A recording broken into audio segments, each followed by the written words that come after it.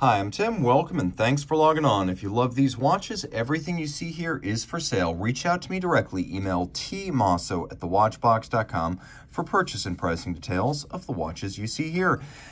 And we love to buy, trade, and sell. We sell what we buy what we sell. Reach out to us if you'd like to sell a watch or an entire collection.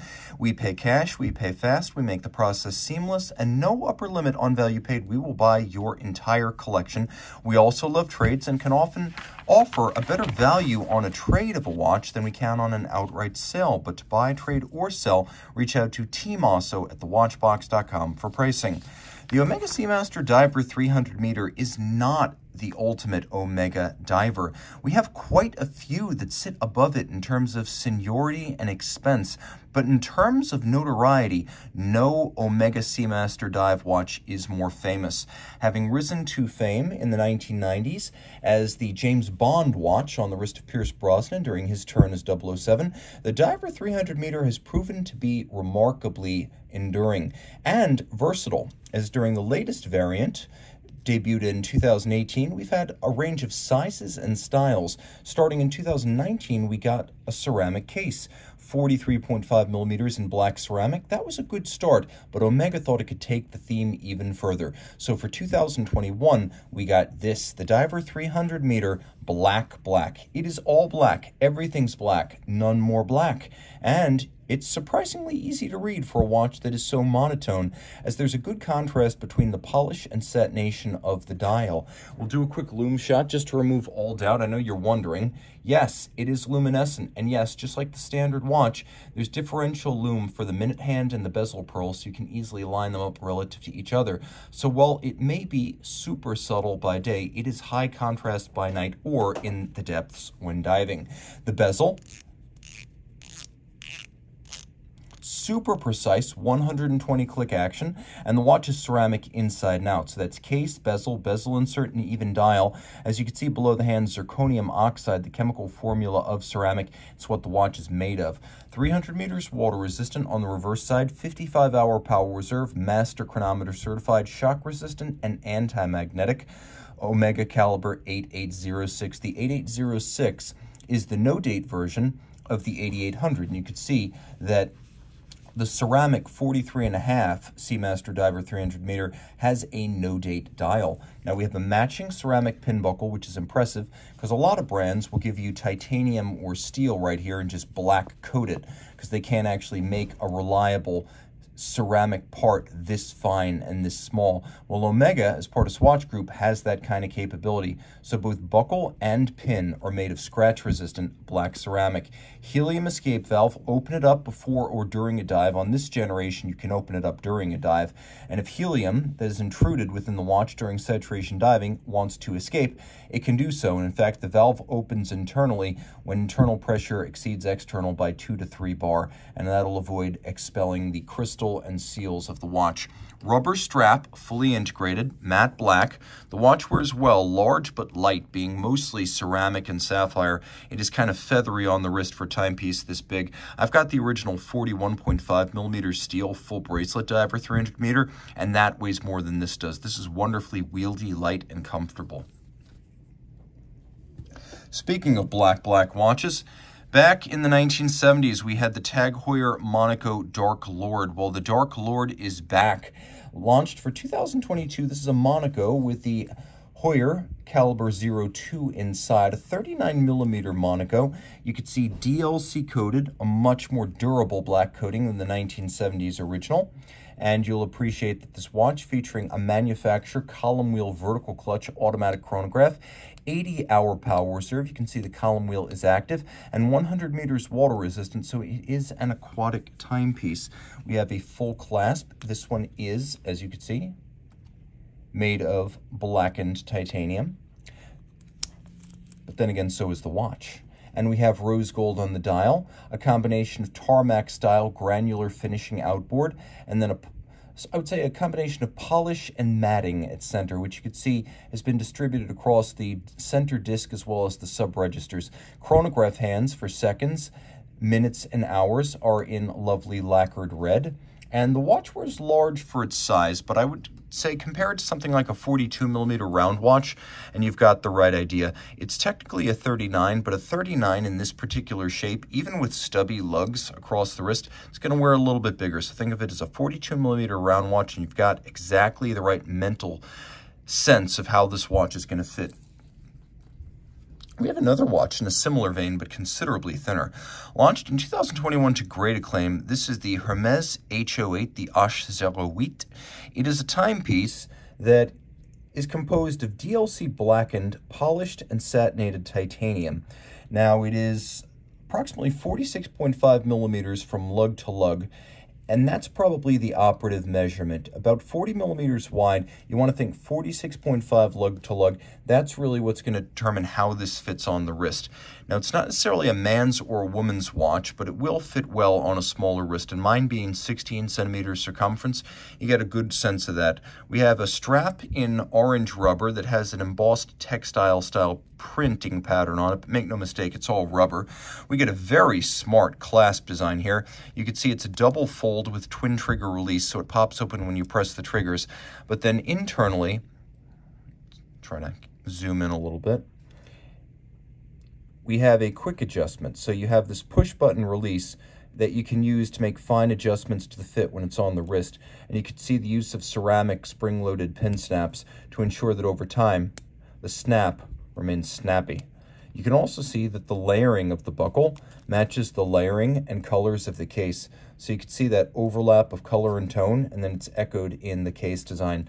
Special typeface is created for Hermès watches, and you can see that the font used on the date disc is the same as the font used on the dial itself, which is mostly a granular finish. There is plenty of luminescence, no shortage in that regard. This is a sports watch, and all three hands are loomed.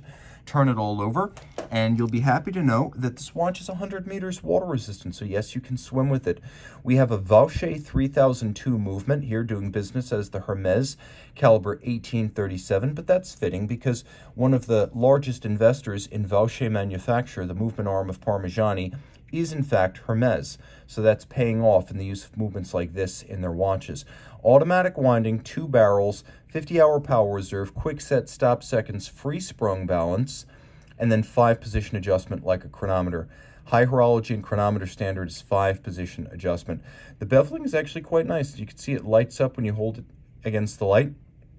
Started mechanically, but probably finished with a handheld buffing tool. It comes across quite a bit more attractive than the sharp filing you'll find on a JLC or a Zenith, for example. You can see the Vaucher star on the base plate to remind you who designed this movement. Very comfortable on the wrist and very light, all in titanium and sapphire. Ulysse Nardin does a remarkable amount of stuff in-house, not just a movement manufacturer. In 2006, they bought their silicon partner Sigatech and gained the ability to make silicon components in-house. They are the smallest company in Switzerland that can do so. And in 2012, they bought Donze-Cadran, which was their dial factory. Donze-Cadran was a specialist and is a specialist in enamel. It's not the only dial supplier to Ulysse Nardin, but when you see a dial on a UN that is Grand Faux enamel, you know it came from Donze. This watch was launched in 2017, the Marine Tourbillon, with Grand Faux dial, 100-meter water resistance, 43mm stainless steel case, and you can see right down to the use of the numbering plate, reminiscent of Ulysse Nardin's famous deck clocks or navigation chronometers from the 19th and early 20th century. For a watch that is a tourbillon, it's quite well loomed and remarkably water resistant. Being 100 meters, throw it on a Ulysse Nardin rubber or textile strap and you can actually swim with it. Now it's fairly thin in profile, being just over 12 millimeters. The dial is extraordinary with a power reserve indicator up at the top, and then down at the base we have a flying tourbillon. So there's no upper bridge to block your view. That's what it means to be a flying tourbillon. You could see both the escapement and the hairspring made of Ulysse Nardin's proprietary silicon material, and that means it's both unlubricated at the escapement level and anti-magnetic at both the escapement and the hairspring level, making this watch virtually immune to magnetism. The tourbillon carriage is beautifully hand-finished. You can really see that well from this angle. You'll also appreciate that the screws and a little nod to the treatment of the hands have been blackened, and then it is a free-sprung balance for better resistance to shock and then finer adjustment. You can see that there is a Ulysse Nardin proprietary recessed bolt aerodynamic balance to help improve chronometry.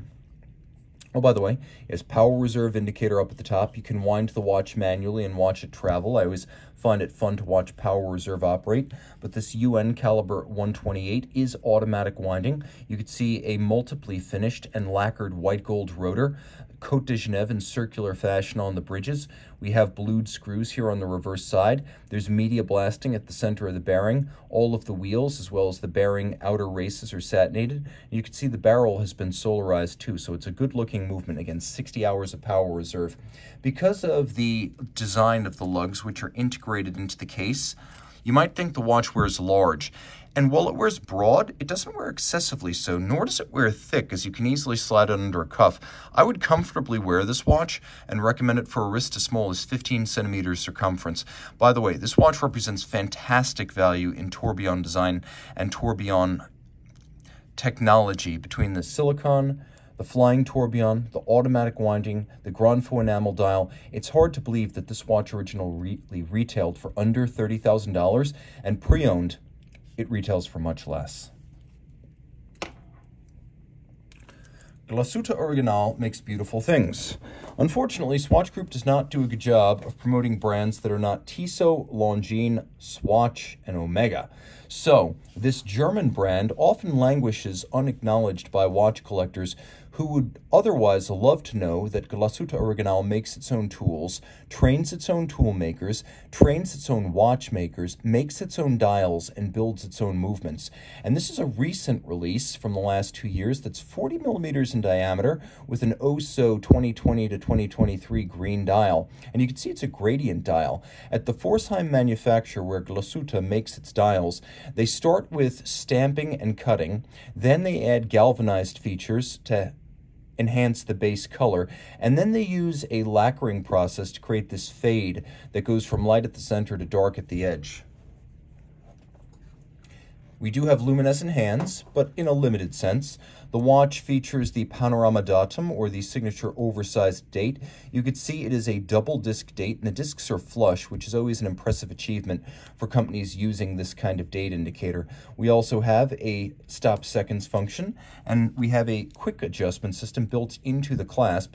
So if I push the trigger down, I have the ability to adjust it in and out. And you can see there's a rack-type lock system that gives me increments of 1 millimeter. On the back, the movement is gorgeous. Now, this is the caliber 9002, and it has a duplex swan's neck fine adjustment mechanism on a balance bridge that has been entirely freehand engraved. Adjusted in 5 positions, automatic winding with a 3/4 style rotor. It has a 42-hour power reserve, and we do have fired blue screws. My favorite feature is this beautifully hand-finished solarized reduction wheel that's made manually and is part of the winding system. We have high-grade beveling. We have engraving on the bridge. You can see that we have some polished screws on the swan's neck mechanism, but also we have blued screws, so we have both polished and blued screws here. A watch that wears quite nicely at 40 millimeters. It's smaller than previous versions of the watch, and you can see it really fits quite well on my wrist. And I can recommend it even on a bracelet for a wrist as small as 14 centimeters circumference. GO is one of the true high horology houses in Swatch. I do compare them to the likes of Breguet and Blancpain more than I compare them to, say, Omega and Longines. These guys know how to make a high-end watch, decorate it beautifully, and cloak it in subtle, sophisticated, but still emotionally resonant packaging. A very cool company that is hugely underrated. Then again, just about every Swatch Group brand that's not, again, Tissot, Longines, or Omega is underrated, and perhaps none more so than Breguet.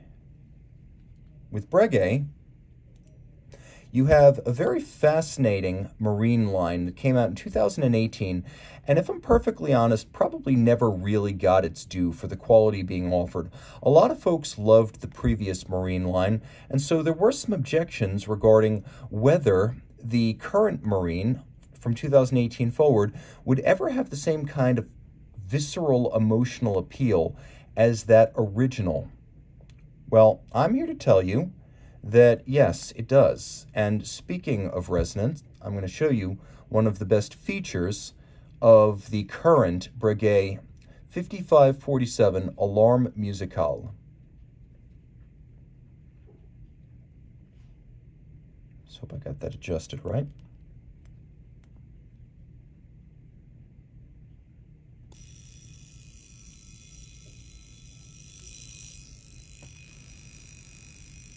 Resonant indeed. There's an on-off trigger. You can see there's a little bell in the aperture 12. That's your on-off trigger. You have a power reserve indicator for the alarm, and unlike most alarm watches, just wearing it on your wrist, it can wind the alarm itself as well as the time-telling functions. There's a second time zone in 24-hour format over at 3 o'clock. The watch does feature a number of subsidiary setting modes, including hacking seconds. And then you can move the local time independently. The dial, although galvanized blue, is made of solid gold. So it's a disc of gold with gold hands and gold numerals.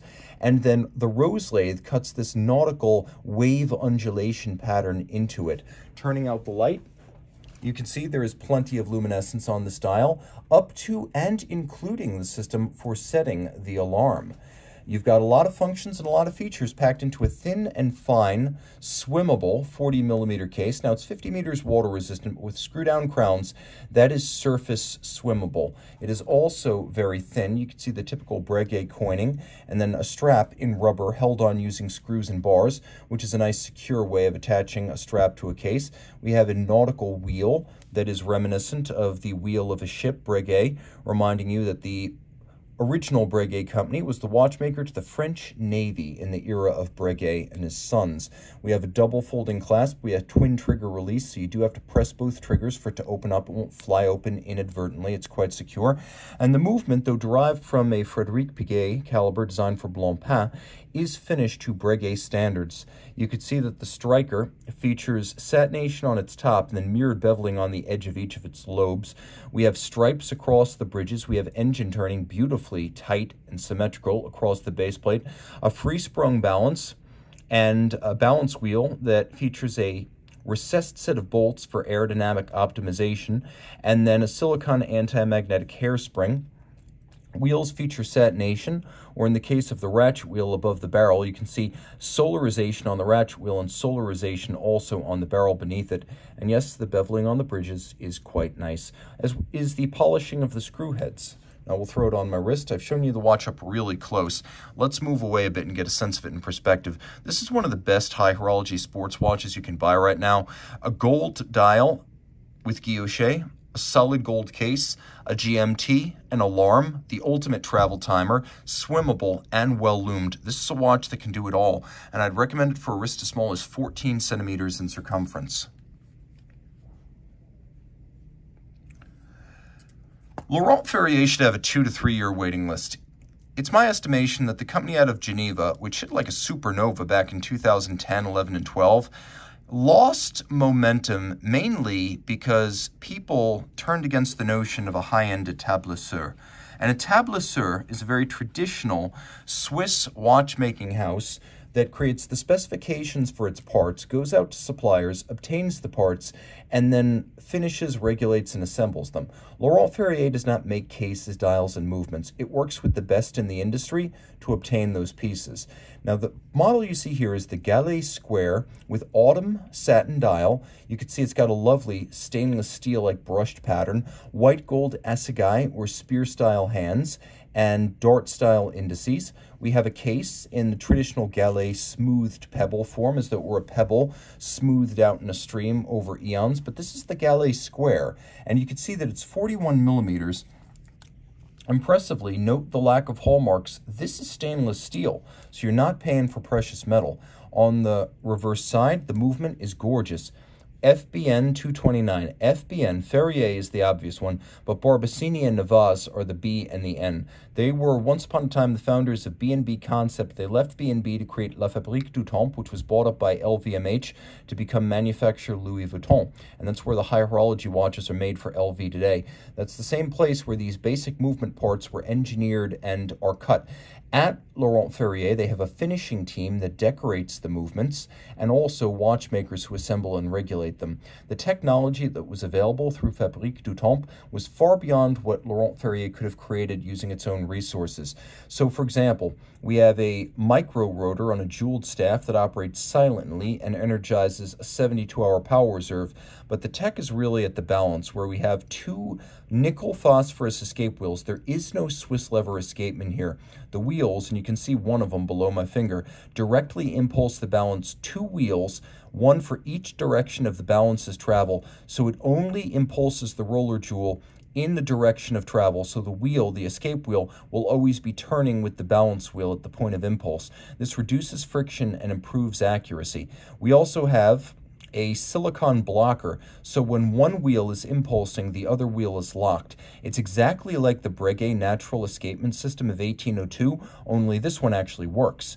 Now, it's free-sprung and adjusted in 6 positions, which is a super high-end standard, but you can also see that we have a half bridge for the balance that's made of steel, entirely black polished. There are 4 super sharp interior angles in there. You'll find more, 1, 2, 3, 4 on the bridges themselves. Interior angles are angles, I wish I could get a little bit closer, but this is the best I can do, where mirrored bevels meet and there's a sharp crease between them.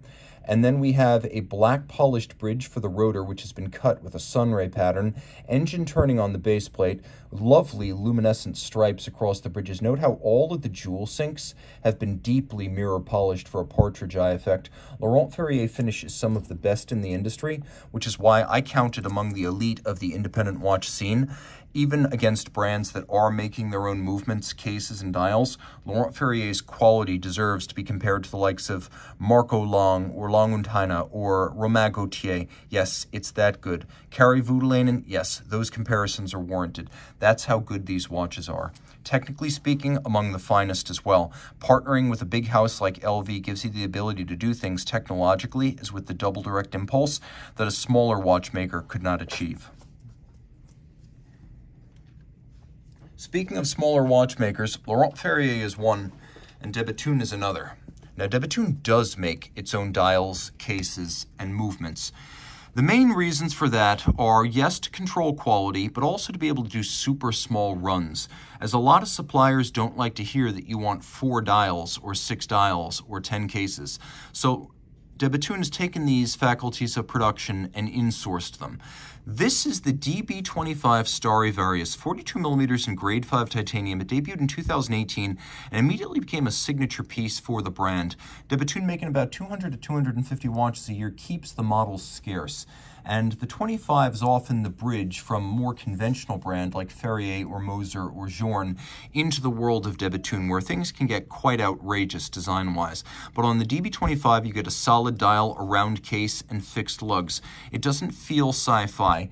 That said, there are still distinctive traits that are specific to the brand, including discrete branding.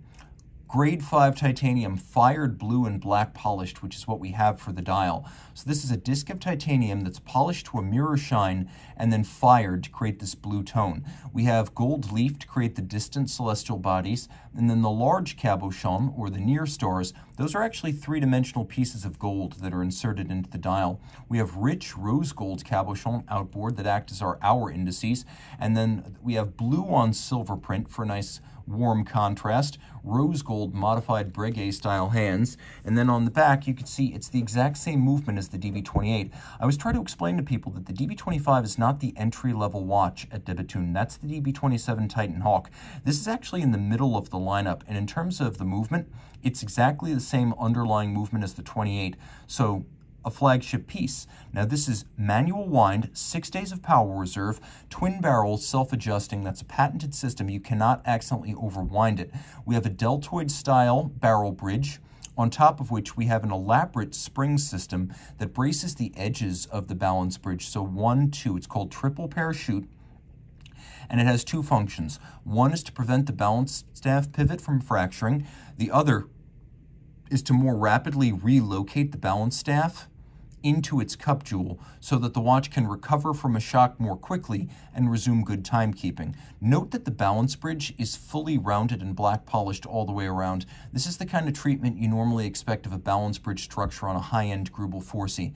And you can see the stripes are gorgeous and that they're mirrored, that the dark edge of each stripe faces in on both sides. And in order to do that, the reversing wheel that lays down the stripes is actually bidirectional. A wheel is used to create stripes, and then it's reversed to create mirrored stripes on the other side. And the finishing is traditional. If you look carefully, you can see both the barrel bridge and the cap atop the barrel bridge feature a rounded and broad mirrored bevel. There's solarization on the barrels themselves. The jewel sinks are polished. And then you can see that the springs outboard on each side of the balance have been fired blue, and so is the balance, which is de Bethune's own. Titanium wheel, white gold masses, a reduction of the impact of temperature changes on timing, but also a reduction of the effects of aerodynamic drag on timing. De Bethune uses a silicone escape wheel of its own design to reduce friction, and then there's a hairspring. They don't make the hairspring alloy, but they cut it, shape the two pieces independently, and then you just see there's a little clamp where they reattach the two pieces so it's flat like a flat hairspring, shock resistant like a flat hairspring, but breathes concentrically like an overcoil. Stripes, black polish, beveling, solarization, you've got it all. And then you've got a rose gold nameplate for the watch. At de Bethune, the buckles match the watches, so you get a very extravagant, prismatic, almost buttress-like lug, and then a matching buckle on the DB27s and 28s. But you get a streamlined and smooth conventional buckle for the 25s. A lot of folks ask, why is it called Stradivarius? And the reason is simple. Denis Flageolet, who is the watchmaking lead and co-founder of the brand, reasoned that a Stradivarius violin is a high-end precision instrument, and so is a de Bethune watch. Now, this is probably the coolest watch they make right now. This is the one that I want most. For years, I told de Bethune, you guys need to go back to the 40mm DB25 case, and they said, yeah, we'll do that. I thought it would never happen. I thought we would be getting something relatively simple, like a 40mm Stradivarius. Instead, they created their first ever 40mm DB25 perpetual calendar. And so this is 40mm in titanium. It's almost weightless. The dial is at least two primary parts. So you can see there's a toroidal matte blue metallic track for the minutes and hours outboard with silver on blueprint. And then there's a lovely rosette guilloche center in silver white. And the company does its own guilloche, it does its own engraving, microsculpture, gem setting. So not just the case, the movement, and the dial being made in-house, all of the craft arts have been brought in-house. Look carefully and you can see that the signature spherical moon phase, it's a complete sphere. It is two hemispheres, one of palladium, one of steel. They're attached together, fired over an oil-powered lamp, think like Aladdin, that kind of lamp, over a bed of metal shavings. The steel oxidizes blue, the palladium stays white. This has an adjustment interval of one correction every 122 years. The leaf hands are rolled on a miniature rolling pin to create this loft and arc so they don't contact the subdials or the globe. You'll also appreciate that we have a date, a day, and a month with a leap year indicator and a moon phase. And this being a perpetual calendar, no need to make any corrections to the calendar until the year 2100. On the reverse side, you can see it's clearly related to the movement in the DB25, but the biggest change is the automatic winding system. 5 days of power reserve, and in order to maximize the winding efficiency, Denis uses a platinum mass at the end of a really long lever arm. The problem is, you've got rotational motion, which is great for winding, but then you've also got this translational motion where the rotor can actually tilt from side to side if it's shocked. So to prevent that from happening and damaging the bearing, back in 2006, Denis patented this quadruple spring system, which uses synthetic ruby set cantilever springs to keep the rotor center planted and stationary so it can rotate, but it can't torque and twist, and that protects the bearing system. You can see we still have the triple parachute, but a different finish, as the bridges now have a combination of media blast and satination. I love perpetual calendars, I love de Bethune, and I love the DB25s. And for me, this is the watch that I would want to own out of the current catalog. If de Bethune is my favorite brand, this has got to be my favorite watch. It's not a cheap date, but you know you're paying for quality. The investment they've made in guilloche in cases, in dials, in movements, in original patented technologies. That's what you're paying for. You're not buying Ferraris and castles for Denis Flageolet. He lives in a converted inn in L'Auberson, so he's quite happy, quite content. His ambition is to make great watches, and that, above all, is what I really appreciate about De Bethune. Every watch they make is a Grail watch. Reach out to Team Mosso at thewatchbox.com for purchase and pricing details.